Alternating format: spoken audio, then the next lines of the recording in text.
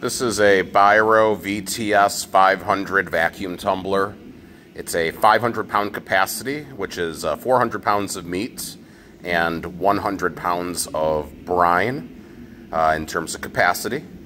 This unit does have both jog setting to slowly move the drum forward while holding the button. This is for when you're dumping product out of the machine.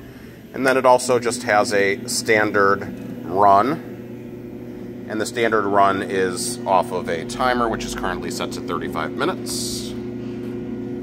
The system does have variable speed control, so we can go ahead and turn it down practically all the way to its slowest. And then we can also turn it all the way up to its fastest rotation, which is closer to 10 rotations at a time.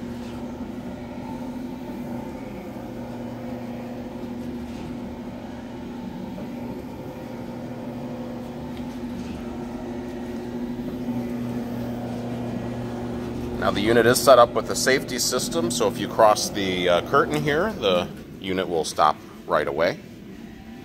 And we'll go ahead and show you the vacuum pump. We're going to jog it forward to bring the valve here a little bit closer. We will attach the valve to the system, and we will go ahead and turn on the vacuum pump.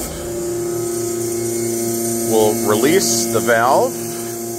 We've already got some vacuum pulled as of right now, which is set to about 20 bar, and this will keep on pulling until we're going to lock that down and start tumbling our product.